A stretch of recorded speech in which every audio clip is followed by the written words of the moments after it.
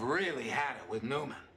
He wakes me up again last night at 3 o'clock in the morning to tell me he's going up onto the roof to kill himself. What'd you say? I said jump. He's been threatening to do this for years. I said, look, if you're gonna kill yourself, do it already and stop bothering me. At least I'd respect the guy for accomplishing something. What's his problem? No job, no women. He called the right guy. What am I supposed to tell him? How much there is for him to live for? Why should I lie to him?